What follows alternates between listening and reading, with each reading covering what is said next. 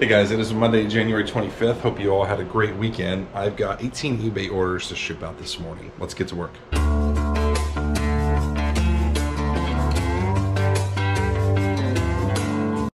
First couple things I went ahead and pulled from my storage unit. This is a Shop Brothers jacket. It's got a pretty cool design inside. Let me open this up and show you guys. It says, "Remember me, victory belongs to the most persevering." I got this last summer at a garage sale for $5, and it took a while to sell. I think I had it listed for about $45 and sent out an offer yesterday to a watcher for $25 plus shipping, and they accepted. This one right here is a vegan shirt. It says, "Arm the animals, fair is fair." I got this also last summer at a garage sale for $1. And somebody sent me an offer on this one for $25 plus shipping, and I accepted. That shirt's going out to a viewer named Dustin. He says, "Hey John, I'm a viewer of your YouTube channel, and I want to thank you for your knowledge and info. My eBay store is Monk's Resale and Vintage." Dustin, thanks for your support. Hope you like that shirt. Okay, next thing is down in B51. This is something I got from my guy Mike. It is a bike tool. It sold for $21.99 plus shipping. Next is a whole bunch of cassette tapes on 2 different racks. Let's see. First is right here. Bring this over. And the same buyer got the second lot right down here. Each lot had about 50 tapes, and both of them sold for the same amount. Decided to do an auction with these, and each one sold for $20.50 plus shipping, and I'll just combine them into the same box and refund them the difference in the shipping cost. Next thing is a Coca-Cola hat. I think it is this one right here. I got this a few months ago, part of a bulk buy. I've got about $2 into it. This was another offer. Somebody sent me an offer for $25. A lot of $25 offers over the weekend. $25 plus shipping, and I accepted. That's going out to your name, Robert. Thank you for the support, Robert. I really appreciate it. Next is something small. It's a socket, and it's an old inventory code before I switched over. So I think it's probably down here. Yeah, that's it. This is also something I got from my guy Mike. This is a Matco socket, 36 millimeters. That sold for $24.99, free shipping. Next is a Pyrex casserole dish. Let's see, right here. I've had this for about 6 months or so. I got it in a random lot of stuff, so I've only got about $1 into it. Didn't have the lid, which hurt the value, but it still sold for $9.99 plus shipping. All right, next order has 5 things. First is a Mickey Mouse figure on E2 right here. This was in that big box of stuff that I paid $150 for. That sold for $29.99 plus shipping. And then next is a lot of 4 items I bought all at once. Let's see, we've got this My Little Pony Rainbow Dash figure. We've got a Stormtrooper bobblehead right there. And then we've got 2 Lord of the Rings figures, an Aragorn and a Traveling Bilbo. Here is the Aragorn, and the Bilbo is right here. Those 4 items sold for $52.96 plus shipping, and I will just combine all of that into one box and refund them the difference in the shipping cost. All that stuff's going out to a viewer named David. He says, "Hi John, keep up the great work. I'm really enjoying the podcast with Lonnie. Cheers, David. Turn Back the Clock Boutique on eBay." David, thanks for the kind words, and thanks for your support. I'm going to take a break from packing orders and answer a couple of viewer questions. First is from Mikey Vital. "When you say you pull something from your storage unit, is that a completely separate unit? How much inventory is in there versus the area you film in?" Yeah, so my warehouse is in the middle of like a storage facility, so they have a bunch of storage units and they have like some office spaces. It works out really well, and I have 2 storage units. My first one I use for extra eBay inventory, big, large, odd-shaped boxes, odds and ends, things that I take to my antique mall, stuff like that. And it is totally separate. It's only like, I don't know, 500 feet or something. It's a pretty short walk. And I like to store things in there that I know are like longer tail, like clothing I put in there, yearbooks. It's not climate controlled, so I try to only put things in there that I know, you know, like cold weather's not going to hurt it. I don't put any electronics in there or anything like that. My second storage unit I got, I guess it's been almost a month ago now.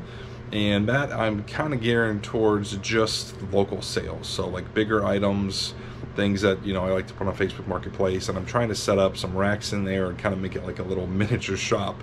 So when somebody comes to get, you know, what they're buying, they can kind of look around and see if there's anything else they want in there too. And that type of stuff is stuff that I would almost typically donate, things that are worth like, you know, $10 or less that I just don't want to mess with and I don't have a way to move it. So it gives me a chance to make a little bit of money on that stuff as well. Next is from Jeffrey Church. What's the best way to sell CDs? I have a lot of CDs laying around that I got for free at a yard sale, mostly rock, 90s hip hop, and R&B. I've done okay with CDs. I always group them by genre. So if you've got 3 different genres, it sounds like I would do a rock genre, hip hop, and an R&B. You can maybe do hip hop and R&B together, but I've done pretty well with them.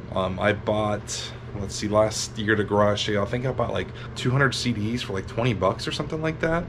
And what I always do is I'll do an initial scan to see if any of them are worth listing individually, which is rarely the case. But if nothing's worth listing individually, I'll just group them all by genre. So like, I think I did like a rock alternative genre with that a lot, and a country genre. Country doesn't sell for as much, but yeah, rock and alternative CDs do pretty well. And you can look at sold comps on eBay, just search a lot of CDs and then put in whatever genre of music it is that you want to see, you know, classic rock, alternative, whatever. And you can get an idea about what they're going for, like per CD, whether it's like 50 cents, $1, something like that. But yeah, group them up and you can ship them media mail, so it's not going to cost you a lot of money. Okay, next thing is a Mickey Mantle Roger Maris starting lineup figure, and I'm pretty sure it is this one right here. Let's see. Yeah, Mickey Mantle and Roger Maris. This is something I got from Kevin the Tennessee Picker. That sold for $12.99 plus shipping. That's going out to a viewer named Rolando, and he says, big fan of the channel, first time buying from you, and I'm a huge Yankees fan, so I couldn't pass this up. Can you please add some stickers if you can? Thank you. Rolando, thanks for the support. I'll be happy to throw in some stickers for you. Next thing is a book in C42 right here. This is a 1908 book of instruction for locomotive firemen. Just a really cool old book. I got this from my guy Mike with a lot of stuff.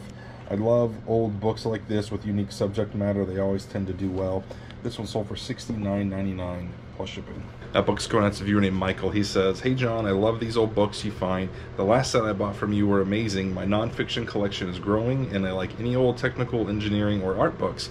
It provides a great insight into our past. Michael, I couldn't agree more. I love old books, and I want to thank you so much for your support. Next thing is an E41. Right here, it is a couple of Star Wars micro machines, pod racers, that I got in that big box of stuff. Those sold for $16.99 plus shipping. Next is a ticket stub. It's got an old inventory code that says A1, so it is probably in here somewhere. I don't think that's it. I think this is it down here at the bottom. Yeah, this is a 1939 ticket stub for a Cincinnati Reds game. It says Cincinnati Reds Baseball Club Company. It's pretty cool. That's all for $19.99 free shipping. Next is a baseball glove. Here, let's go ahead and put this box back up here.